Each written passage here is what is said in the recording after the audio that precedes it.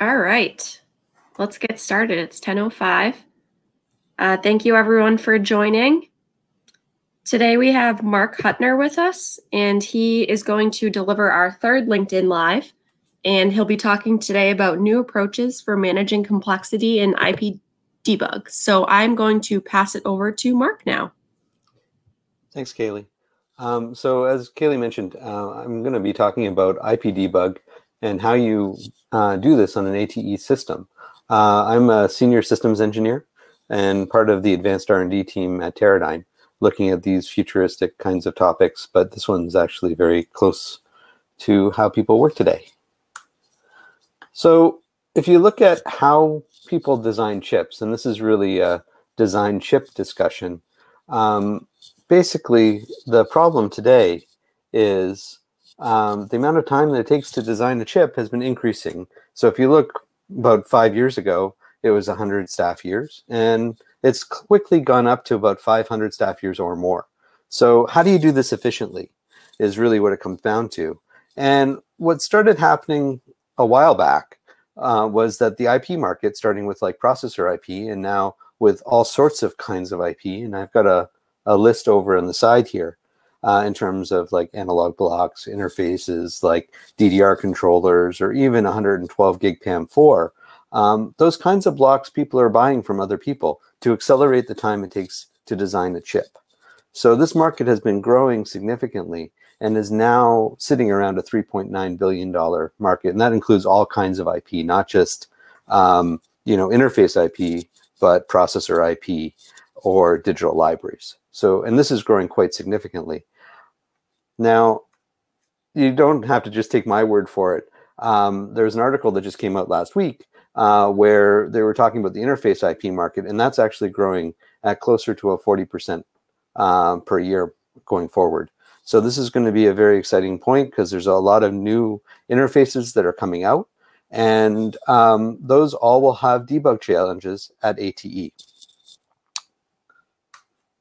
So at the ATE side, usually when I talk about DFT, people immediately go to scan. So I'm going to get upfront and talk to you about that immediately. You know, there's really two kinds of blocks that we have to consider. One is digital and standard cell and using scan. And really, there's a reason why it's easy and a reason why it's hard. And when you're using the same process technology, the same digital library, and the same tool flow, it usually comes up within hours or days. But even there's some bring up problems. So, you know, if you are in a new process, use a new digital library, have a new tool flow, that could take weeks. Now, since I'm not going to talk about it today, I do have to point out that we do have some optimized workflows, some DOE infrastructure, so design of experiments, like a really good characterization environment, as well as ways to capture the scan diagnostics for each of the major EDA vendors. So if you're interested in that, I would suggest that you go talk to your AE from Teradyne, and you can go learn about those approaches. Now with hard IP blocks, it sort of has the same fundamentals. So if you're reusing the same blocks, which is process, IP vendor, analog circuit, tool flow, it can be as easy as 2 days. Now, where this gets difficult is really where you have a new revolutionary architecture, a new process technology, a new IP vendor or analog circuit and tool flow. So there, it could be as bad as a month or 2 months or 3 months. So the premise here is that there's a better way to do this rather than how we're doing it today, which is really approach each block as a separate entity. So what we've developed is a common approach to help you get that down to days instead of weeks, months. So why is this hard? It shouldn't be hard. We've all been doing this for a while, but why is it hard? And ultimately, there's really still two silos. There's the design silo on the left, and they speak certain languages. You know, it's 1149, which is JTAG, IJTAG, which is 1687, 1500. It could be software. And then the test engineers speak a totally different language. It's patterns and vectors and bits and test instances. So this is really difficult. When there's debug occurring, how do these two people communicate? and work together. And it really starts with a language gap and an approach gap about how things are described. And then there's a time to market cycle time problem of this guy on the right might be in one area of the world, and this guy on the left, or this woman on the left, might be in another area of the world. So you might only get 1 or 2 tries a day to debug something in some scenarios, but it's really, how do I do this and get the debug down to a short amount of time as possible, because I want to start shipping my product. Now, there's been a lot of developments, and I was part of a special session at BTS this year, a couple months ago, and in it there was this slide which talks about the history of standards. We were talking about how to accelerate chiplet-based tests, but it's a good summary of all the various standards. So we started a while back with boundary scan and then core wrapping. So basically it was, how do I test around the chip with IP? That extended to the actual IP blocks. Then people started to add hierarchy with core wrapping, and this is IEEE 1500. That then moved to an abstract view of retargeting with 1687 about 5 years ago. And here it became extremely difficult for a test engineer to look at a vector and know which area of the chip it was targeting. So if you look at this block diagram, there's a block that says SAR. There's a couple of them. And what those are muxes, which you can start skipping sections of the chip. So when you look at the actual vectors, it became very difficult to know where you are. Now, last year, or thereabouts, there was a new standard introduced for 3D IC, which starts to talk about how do I go through the stacks of the chips. So this will add another layer of complexity. And what it's really talking to is, I really need a tool to understand the tests, and I really need an abstract language. So what we did at Teradyne was tried to connect these two worlds so the people can collaborate better. So it's really, I have a debug problem from the design side, and the test engineer is seeing a fault. And how do we address that language gap I talked about previously? And how do we address that cycle time problem? So what we've done is connect up the design tools to the tester. So there's some setup that one does on the tester side over here, which creates a set of test instances. And then you basically enable a network port, so that way you can connect up design tools through a secure system.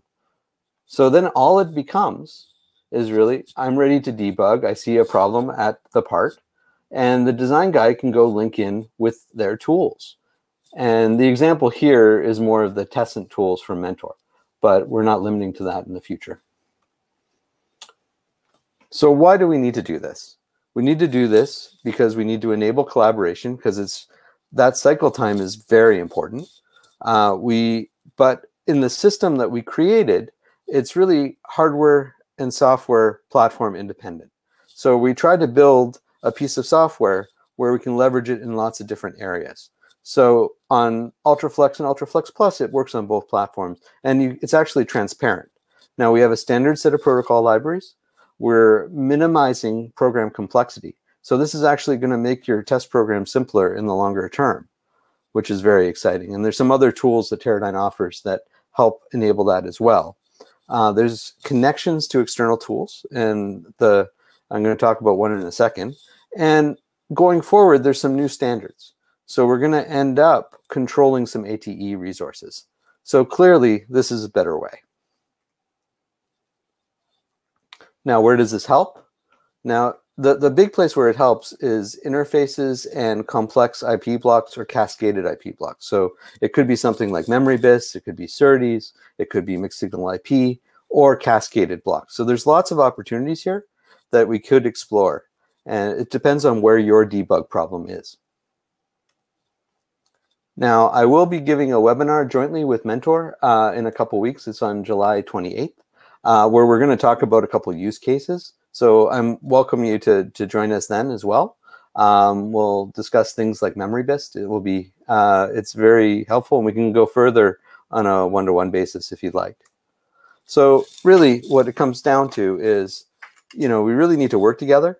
What we can improve is time to market. There's a potential of improving quality and test coverage, but we really have to understand where your challenges are. And so we have to start with, what are your bring up challenges? What is your design flow and how we can best meet that? And what's your TTM goal? So how much of an improvement you have to do to really get there. So we're here to support you and help with all of your debug efforts. So I'd like to thank you for your attention, and I look forward to hearing more from you. Okay, great. Thanks, Mark. If anyone has any questions, feel free to type it into the Q&A panel on the side of the LinkedIn Live. And if not, as Mark said too, feel free to reach out to him on a one-on-one basis, and I'm sure he'd be able to answer any questions that you have. And just so everyone knows, this session will be recorded and available on Teradyne's LinkedIn and our AI webpage, teradyne.com/AI, following the session. All right. I don't see any questions, so I think that concludes today's session, and we hope you join us next time. Thank you.